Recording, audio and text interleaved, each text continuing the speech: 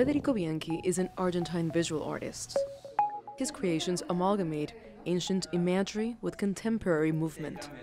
What you see is a visual work that I do with photographs that I take, and I manipulate them, and I create these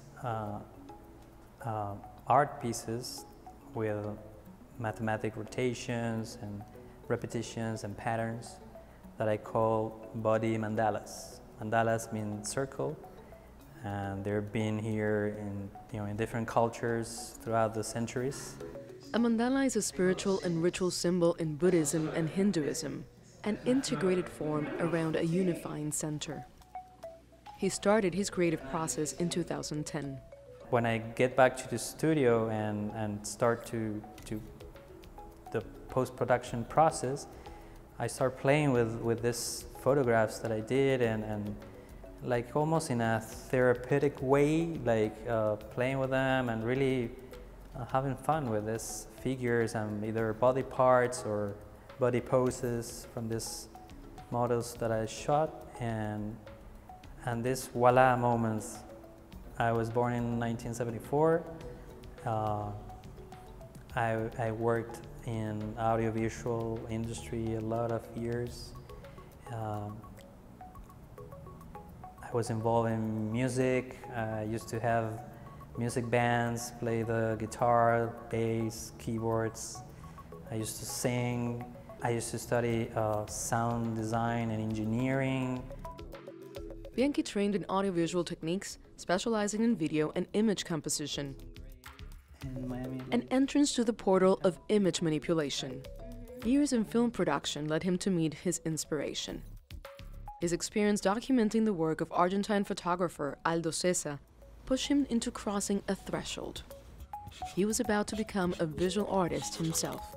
It all starts by choosing a model in a casting, online usually, depending on what type of creative approach I want to pursue, either with dark skin model, white skin model, with some special skills, because I prefer models that have flexibility and maybe like a yoga background or ballet background, like very contortionist, etc. For what? Basically to give me really great variations of body poses, and I take that as a raw material for my creations. Its setup is really simple: a model, a light, a background, and myself. Maybe a makeup artist like helps with applying oils and stuff that I use for shining and giving accents to the skin. But the magic happens afterwards, as he says. Bianchi gives it a few days, looks at the photos, picks one, and then the digital mysticism begins. And then I go back into post-production with those images, and I take them as a brush. It's just a starting point of my creations.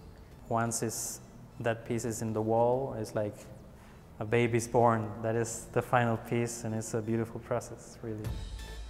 His work has been exhibited in Miami, Mexico City, and Amsterdam. David Smith is director-owner of the Smith-Davidson Gallery in Miami.